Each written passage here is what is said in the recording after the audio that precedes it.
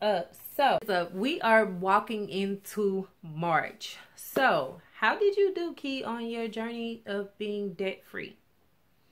To be honest, I feel like I've done okay. So let's get into what I did, how I did, and what I can do to do better. Let's check it out. Hey everybody, welcome back to my channel. For those who are new to my channel, so this is going to be a journey to debt freedom. Why I got stuck in the head, I don't know, but this is going to be an update. This is going to let you know how far I am in my journey, some of the things that I may have been hard for me so far, and all that jazz. So this month we're in March. So just to give you a roundabout of how February was for me and what I plan on doing in March, February was a little hard for me. Why? Because I had extra income coming in. You feel like you got your taxes coming in. I ain't say that. What I said was I had extra income coming in. So with that extra income that came in, that allowed me to put money up, as well as give money to my children, give some money to my husband, and give money to myself. And you probably give money to your husband, yeah, because that's my husband. Okay, that ain't my boyfriend. That ain't it's my husband. Okay, so no shade, no tea, but you know people will come for you and say in a minute some slick stuff. So I gotta put that out there. This is my husband. I do what I want with my husband. So I decided to I decided to have a little fun with the little extra money that came in. So that's what I did. So February, I won't say it was hard, because what I did notice within myself was that my paychecks were allocated as how they should have been allocated. There was no extra spending out of the paychecks, and money that was supposed to go where it went where it was supposed to go. So what I will say is February wasn't hard for me. I did do a lot of spending, a lot.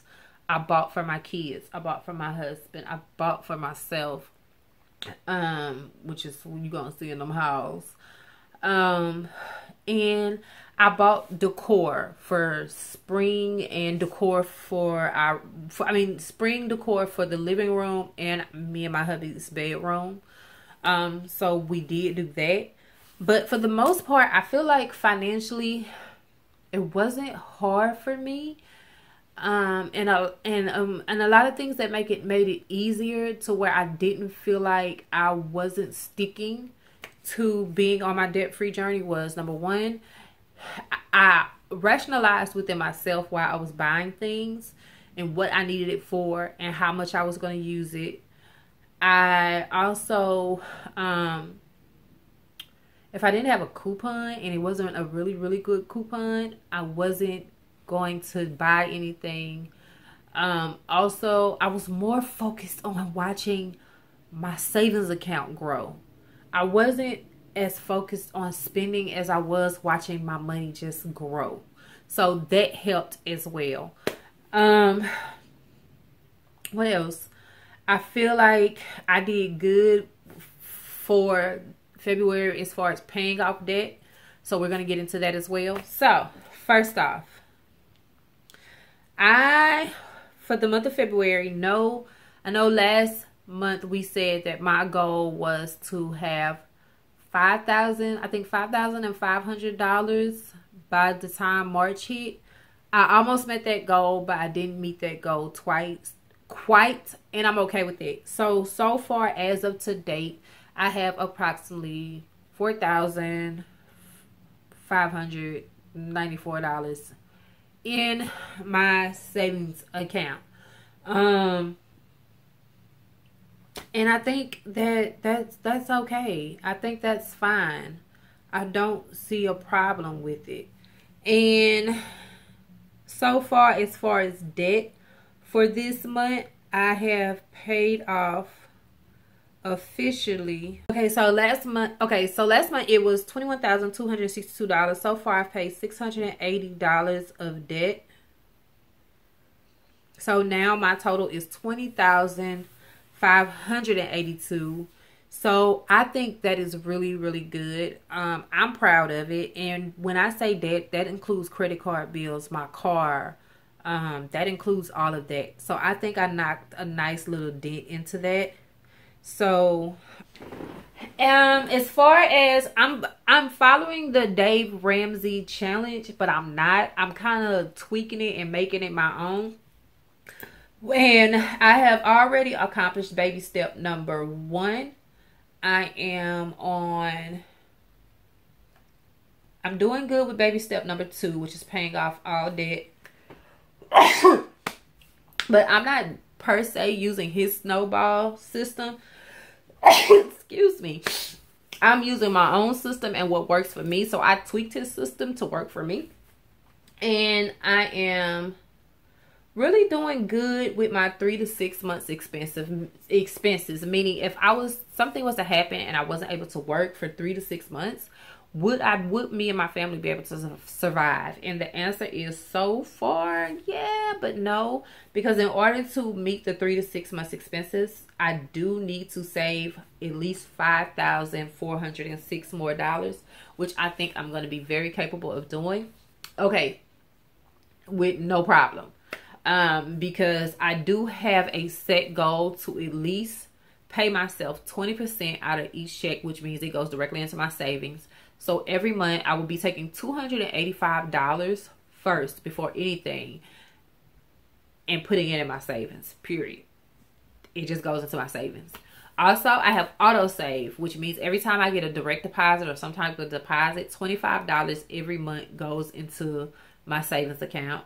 Also, as well as any odd numbers left in my account at the end of the week, my checking account, because I don't do a lot of cash.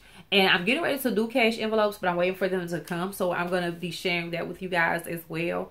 But because I don't have cash envelopes as of right now, anytime I have an odd number in my savings account, let's say the total is $1,087. That $7, it goes to my savings. So that'll leave me with $1,080. So I always try to, at the end of the week, go into my checking account and make sure I have an even number.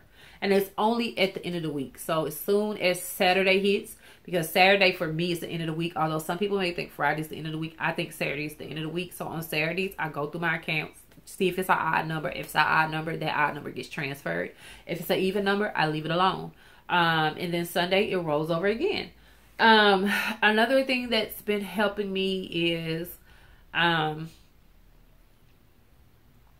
I said, I've been doing my sinking funds. So far on my sinking funds, because I just started in February, I have $25 for my Christmas fund, $20 for my back to school fund, and $25 for my car maintenance. Or, you know what? Yeah, for my car maintenance. Also, I'm doing cash envelopes in March. I'm waiting for them to come. I was hoping that they would be here by March the 1st, but they don't look like they're going to be here March the 1st, which is fine because my first piece of income is not going to roll in till March the 13th. So that's okay. But I was really hoping they would be here for the beginning of March. I did invest in a little miniature planner to carry in my purse. This is my to-do list. This has what bills need to be paid. I keep receipts in here. So yeah, my to-do list. Just scratching, just off the dome type of stuff. And then back here, we have bills. But I'm waiting on some inserts to come as well because they're planner inserts. So those should be coming real soon. But this has my bills in it. And it's also going to have my cash envelopes in there as well. And it's just going to, for the cash envelopes, I will be having a fun money fund, which we'll get into when I get ready to introduce the cash envelopes. I have a gas fund, a grocery fund, a fund for my kids, personal care, and eating out. So that's the cash envelopes that we will be using like dipping our hands in, and then we have our sinking funds. And I think that's been helping me a lot with saving money. Now, I don't have an envelope for my sinking funds. I just put everything in there with my savings, but I also keep track of the money that is going in my account for sinking funds. So I know what's directly in that account for sinking funds. I did also open an additional account for bills, for my bills, just for my bills to go strictly out of, because I don't like having my personal money in with my bill money. And you're probably like, but if you're doing cash envelopes, why do you need a checking account for your personal funding? Because I don't carry all my personal funds on me at one time. I only carry what I'm supposed to have for that 2 weeks. And once that 2 weeks is up, whatever I have left over, it stays in that envelope. And so that money that I have personally in my checking account is directly for me if I need to do something extra, but I try not to mess with that money. I just like to know it's there. But I try not to mess with that money because I have the cash envelopes, if that makes sense. I don't know if that makes sense to you guys, but I just feel good knowing that I have personal money tucked away, put up. Let's say I break a nail and I done ran out of cash envelope money. I can go into my personal money and pull that $5 or $10 out of there, which I rarely do because my cash envelope stuff has been working, because I haven't, even though I don't have the cash envelopes, I've been working as if I have them. So it's been working for me in a sense that I don't have to mess with my personal money, because I really don't have anything to buy. Like, I sat at my computer one day just looking and going through stuff, and I couldn't find one thing to buy. And I wasn't mad at that. Normally I get frustrated because I have to buy something, whether it's a lip gloss or something. But I haven't been feeling the urge to buy anything. And that's been helping me a lot.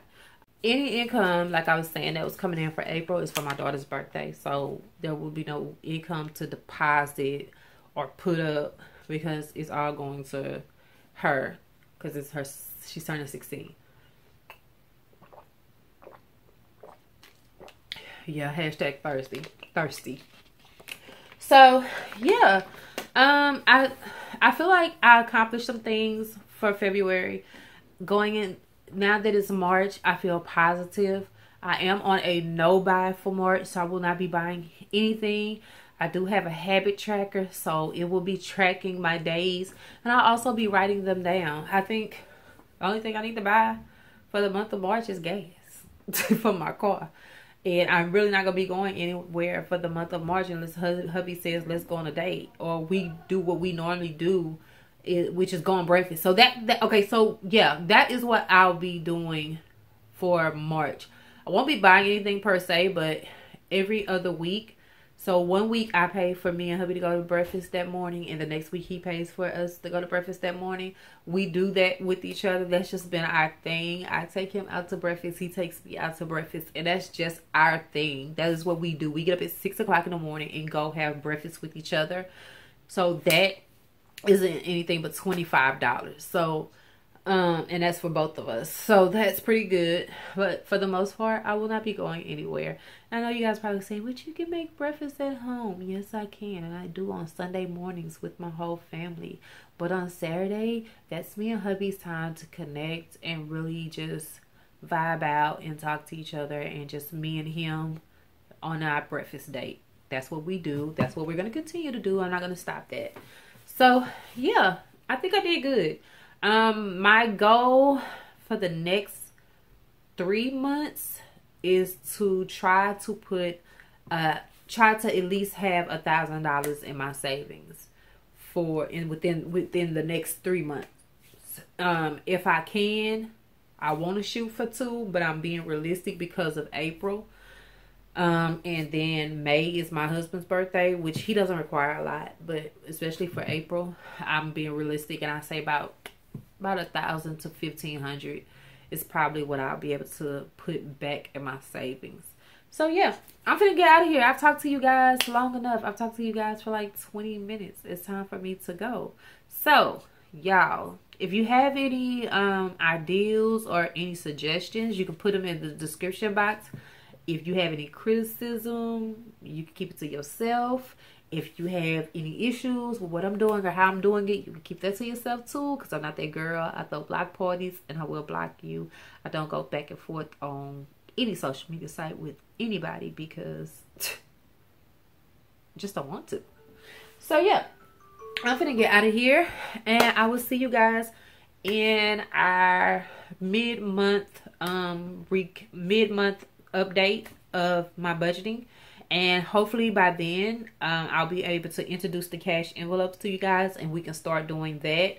I probably won't do another savings update until April, but I'll give you a update, and we'll start getting more into cash envelopes and things like that. So I'm about to get out of here. I will see you guys in the next video. Bye.